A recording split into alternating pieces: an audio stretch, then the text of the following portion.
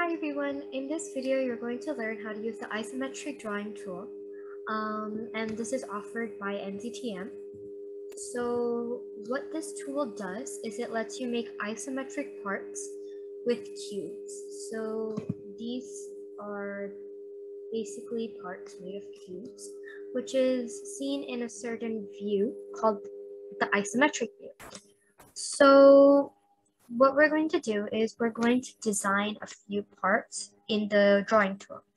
So as you can see here are some examples of a part that I would like to create. Remember, you should be creating different parts, but for an example, I would like to create this part one, which is dark pink. So what I'm going to do is I'm going to come to my drawing tool and make sure I'm in the create tab. So it's going to say create and there's another tab called inspect. When you click on it, the tab should turn white and black, and that's how you know you're in the tab. Then what you're going to do is you're going to come to the top left corner and click on the cube with the plus sign on it. And that's going to put you in a mode called create a cube. When you hover over it for long enough,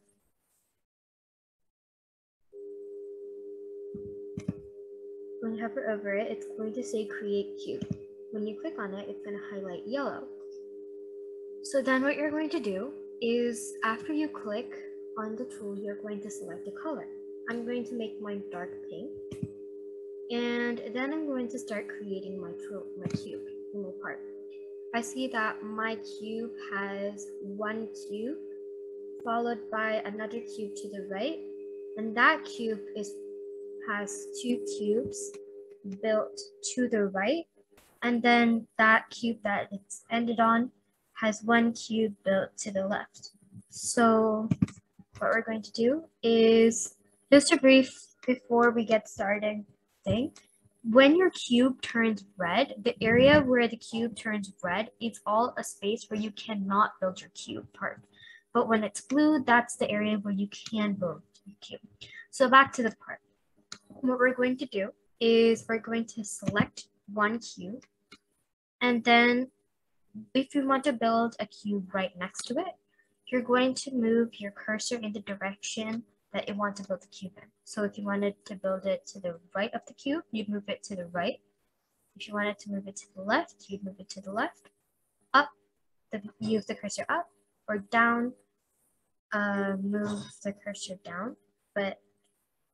So I want to build mine to the right. So I'm going to move my cursor to the right and I'm going to click. Then I'm going to do the same thing. I wanted two more blocks to the right. So I'm going to click here once and then move my cursor to the right and click again. And then I'm going to create my piece right in front of the piece. So there's your part. So then what I'm going to do is I want to take a picture of this and insert it into my Word document. So what I'm going to do is I'm first going to come to my same piece where I clicked create a cube, and underneath it, it's going to be a pointer tool. You're going to click on the pointer tool and then go to Word and create a new document. So this is what your screen is going to look like. Click on blank document and name it Cube Project. Isometric parts for Cube Project. I apologize. So you're going to name it Isometric parts for Cube Project. Then in this place where you want to insert your part, what you're going to do is you're going to label your part 1, followed by a brief description of the color. So here we can see that it's a dark shade of pink. So we're going to call it dark pink in parentheses. Then put a semicolon and click enter. Then go to your Windows button or the start button on your screen, and next to it, there will be a search bar. Click on the search bar and type in snipping, SN, and the snipping tool should appear. Click on the snipping tool and then click on new. And then select the area where you want to create your part, like this.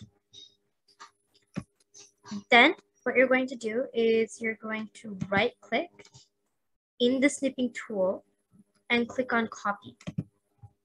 Then you're going to go to your Word document, right click, and click on this clipboard with the picture.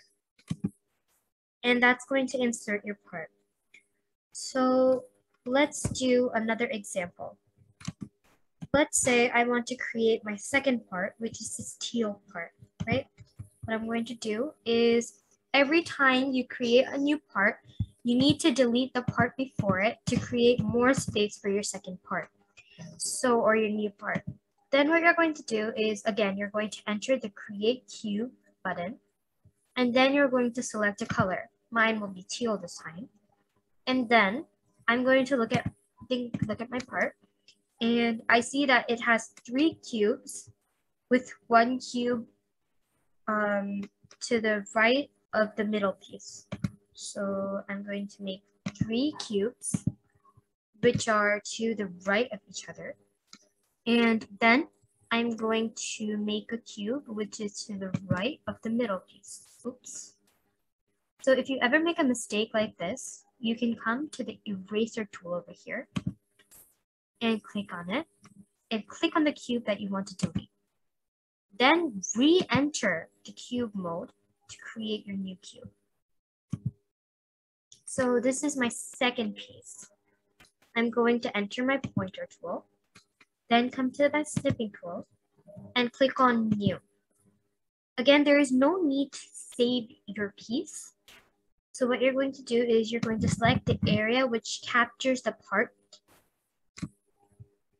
Right click, do not save, and click copy. Go to your Word document, label your part 2, followed by the color. So I'll make mine teal. And then click enter, right click, and click on the clipboard with the picture.